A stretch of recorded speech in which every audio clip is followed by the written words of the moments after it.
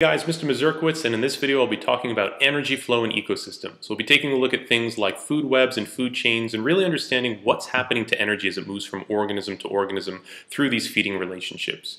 Before we do that, I just wanted to remind everyone about our global ecosystem. So here's a picture of Earth as seen from the moon. Sometimes this image helps capture that we are on one planet, one home, and we share this with all the other organisms. So it's really important to keep in mind that we as humans, even though we sometimes think of ourselves as removed because we're advanced, we are still part of this global ecosystem and play just as crucial role as everyone and everything else does.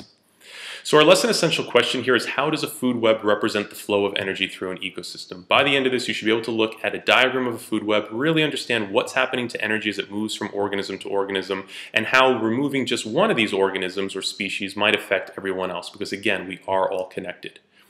Before we can start talking about this, we really need to understand, where does the energy in food come from? We know that when we eat food, we get the energy from it, but where did that energy come from?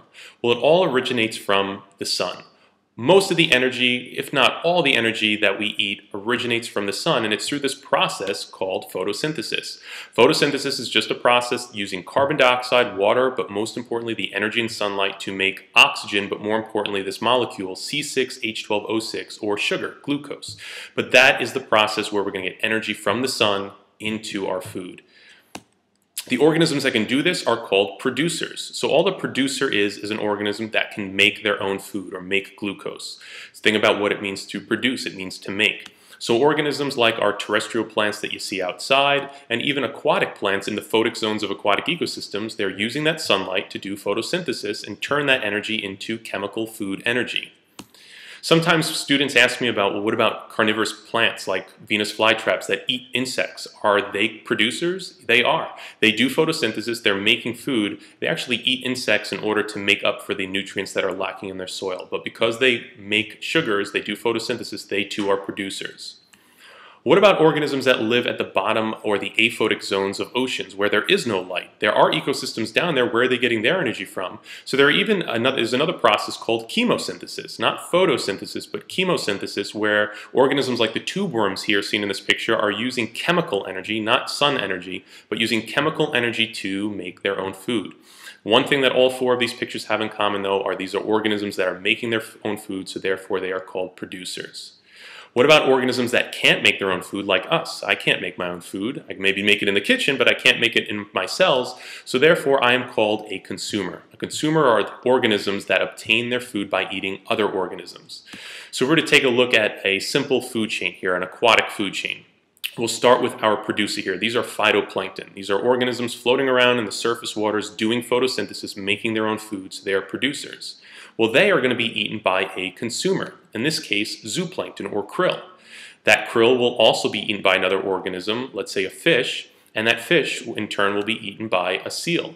So our krill, our fish, and our seal are all types of consumers, but we have different names for them, or words that we put in front just to kind of differentiate between them. So our krill is something that we call a primary consumer, primary meaning first.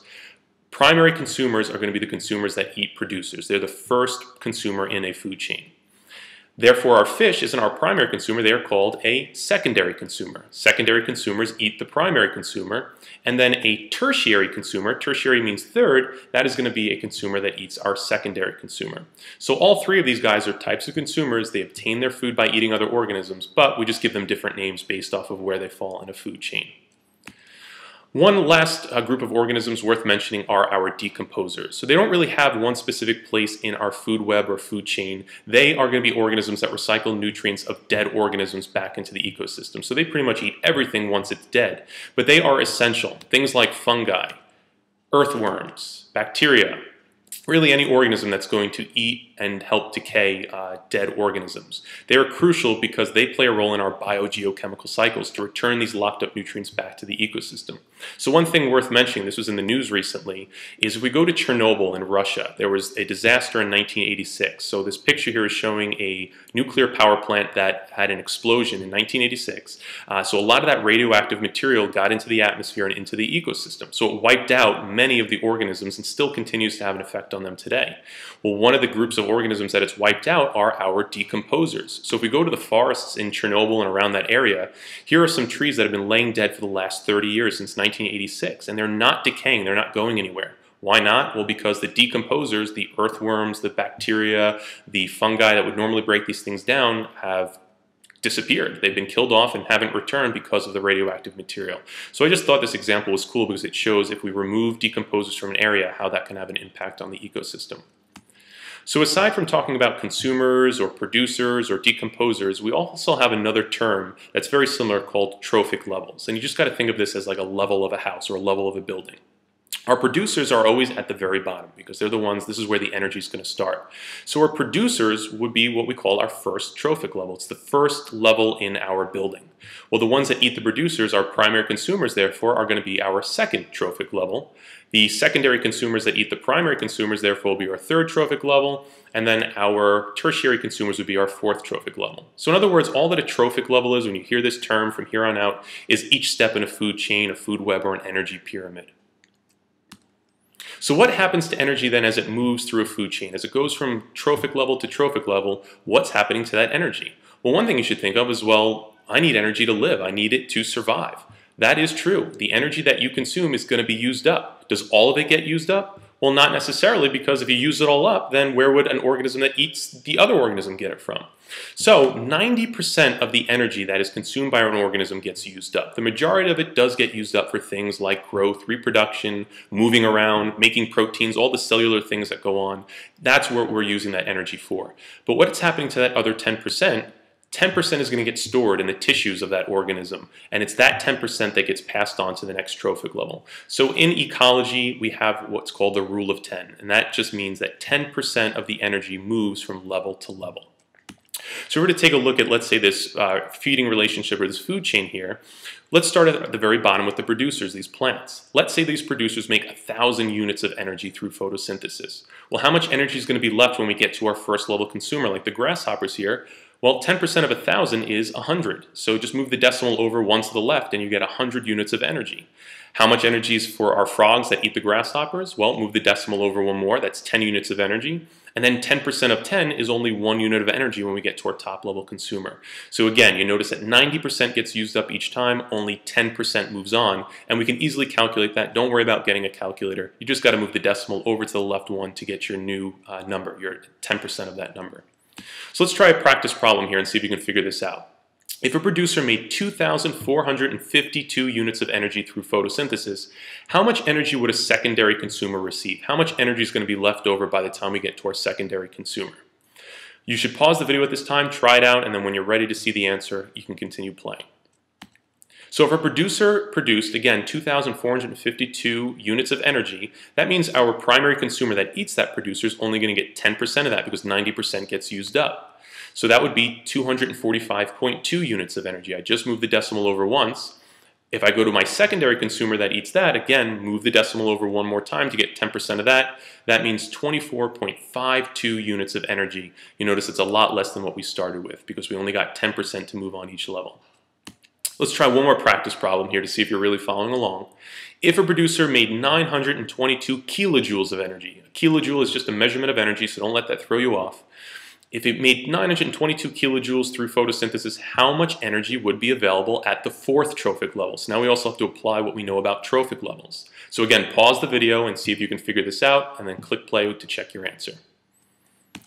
So our first trophic level, our producer, is going to produce 922 kilojoules of energy. Remember that the first trophic level is always the producers. Well, our second trophic level, the one that eats the producer, is going to have only 92.2 kilojoules because we're going to take 10% of that, move the decimal over, move it over one more time for our third trophic level. Now we're down to 9.22 kilojoules of energy, which means that our fourth trophic level that eats the third trophic level is only going to be left with 0.922 kilojoules of energy left over. So it's just important to realize that 10%, every time we move from organism to organism, only 10% moves on, the other 90% gets used up. So we can show this by using a graphic, what we call an energy pyramid. And all that an energy pyramid, again, is a picture that shows how energy is going to decrease as we move from organism to organism. If we start at the base with our primary producer, our first trophic level, we'll start with 100%. They have all the energy through either photosynthesis or chemosynthesis.